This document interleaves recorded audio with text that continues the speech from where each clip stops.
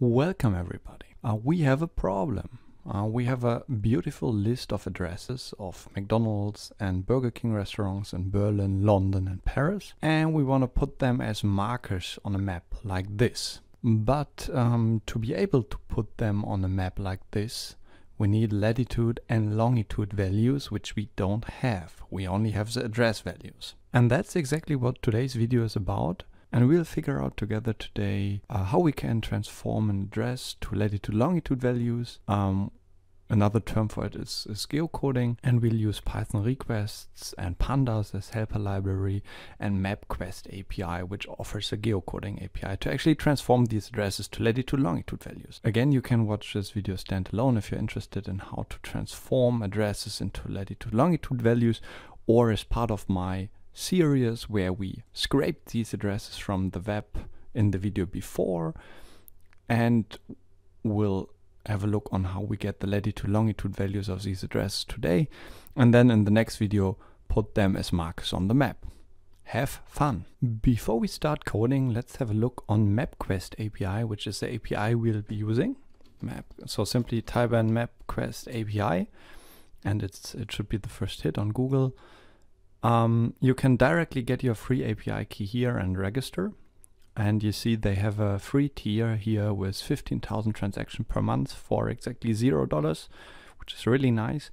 And they have a good documentation over here with a lot of APIs. One of them is the geocoding API, which we'll use. And you see here, whenever you provide an address to the API, it returns latitude and longitude values like this.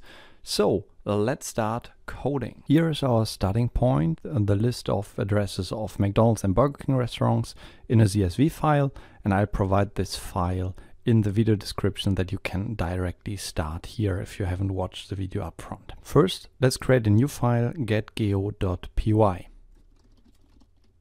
Second, let's import the libraries we need. We need the Pandas library for data analytics, data display, data wrangling, and so on. We need requests to actually do the requests to the API, and we need JSON to be able to handle the result from the API accordingly. Great. Once we have done the imports, we will structure the code in 3 steps. First step would be reading in the Restaurant CSV. Second step would be do the actual API calls and attach latitude and longitude values to the CSV. And last step is again saving this file to a CSV back. Alright, let's start at the beginning. First, we need to read in our Restaurant CSV into a Pandas data frame. So let's do this.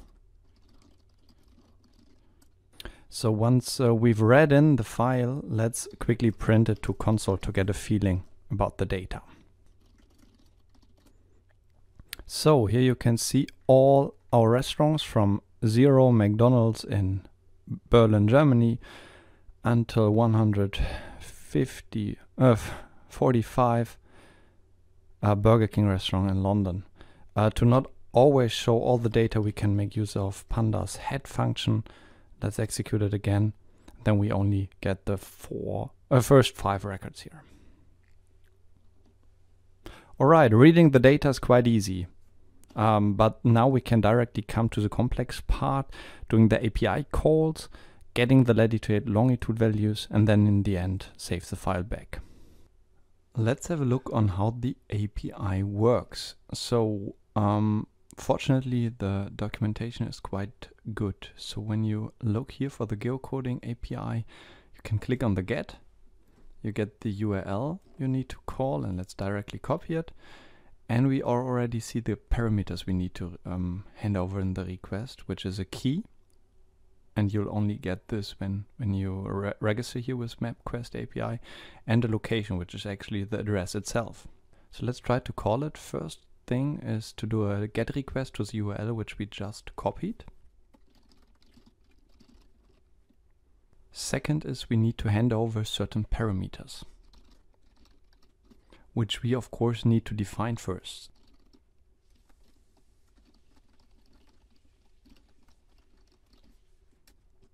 So we'll do the GET request here to the URL and hand over these parameters which we define here.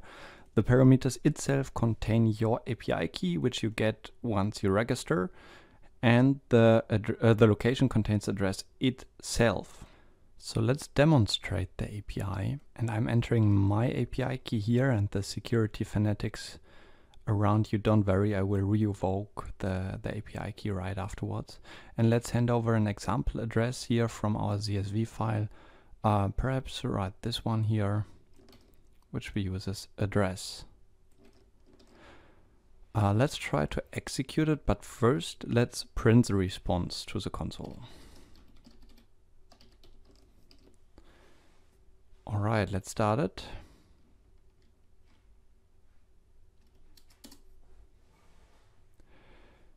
Invalid syntax line 13. Seems we did an error here. Ah yes, we forgot this character in here. Let's try again. Et voila, we are getting a response 200, which means the call itself was successful. But let's perhaps understand what's in the response. For this we slightly need to change the code. So first of all, let's comment out this here and let's get the response text and execute it one more time. Et voila, we'll get the actual response content with a lot of data.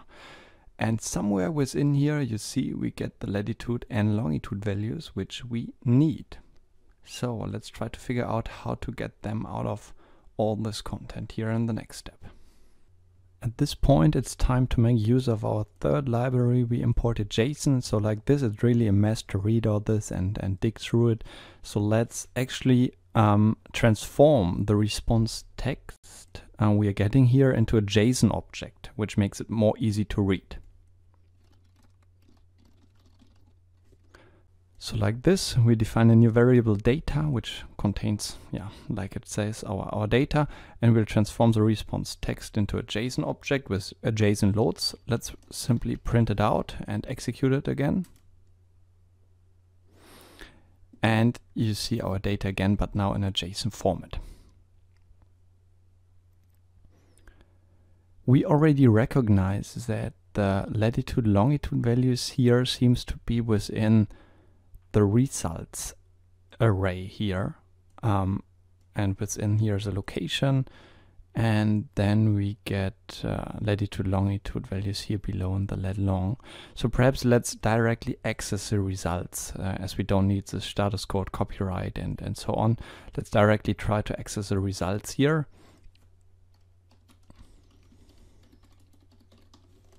And execute it one more time. So you see the stuff in the beginning, status code and so on. We got rid of it. We directly start here at the location, and latitude longitude values come closer to what we need. All right, now to actually get the latitude and longitude values, it becomes a little tricky. So what we need to access is this lat long, which holds the latitude and longitude values. For this, actually, we need to access the zeroth object of this array, the provided location. Within, we need to access the locations object, again with it the zeroth entry, this array here. And then within this element, the lat long, and from within the lat long, we need the lat and long values. Sounds complex, but it looks quite easy right away. Let me quickly type it into the code.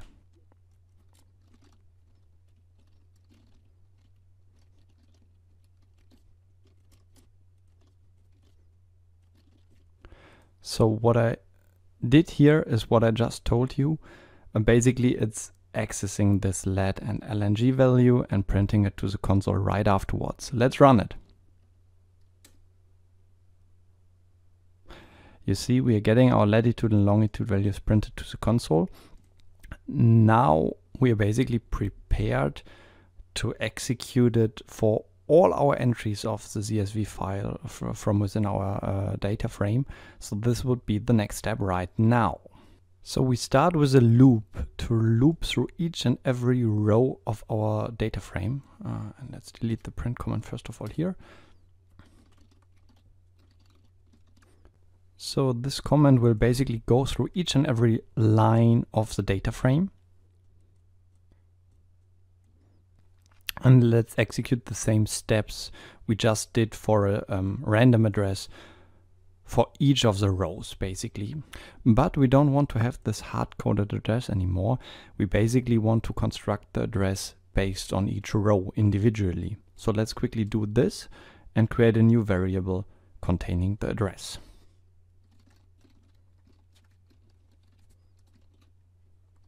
So basically we are accessing the data frame here at each row, and we query the required columns with a term street, city and country here. So let's start with the street and then do the same for the zip code, the country and the city.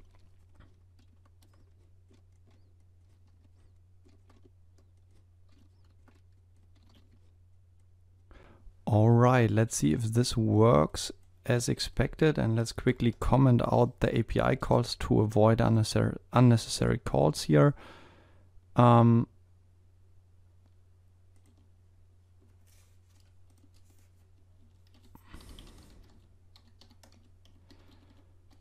let's first of all see if the loop is working. And you see it is. So for each of the row of the data frame, we are getting the address. Great. So then we can actually delete the comment again, delete the printout here, and actually hand over the API address into our location of the API call itself.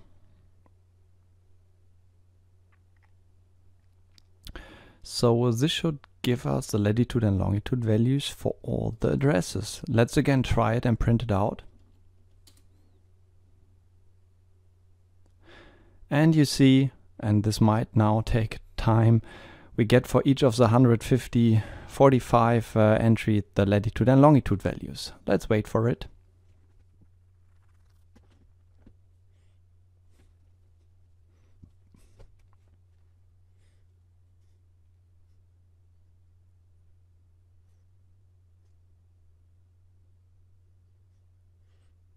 Finally. That's great, so it works as expected, but actually after closing the script, those values would be gone. So we need to save them to our data frame and then back to our CSV. Let's do it. So instead of printing them to the console, we are storing them into the CSV, into the columns of lat and long here, and we are using data frame comments for this.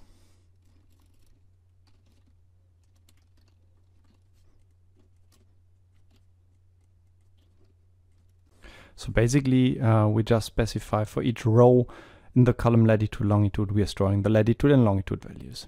And once we did this, after the loop, we can save back the data frame to CSV, and let's give it a new name. And execute it. Let's see. Again, it takes now a lot of time, because it needs to compute all the requests for all the rows. It might take a time, but we only need to do it once, because afterwards we save it in our file and good to go. We are done. Now I'm curious, let's have a look on the file. It's created here, Restaurant Geo.csv. Let's go in and you see we got the latitude and longitude values for all of our addresses. Great! That was the target of today. The next video will be putting these latitude longitude values on a map as markers. So to get markers for each and every McDonald's and Burger King restaurant in Berlin, Paris and London. Thank you for watching.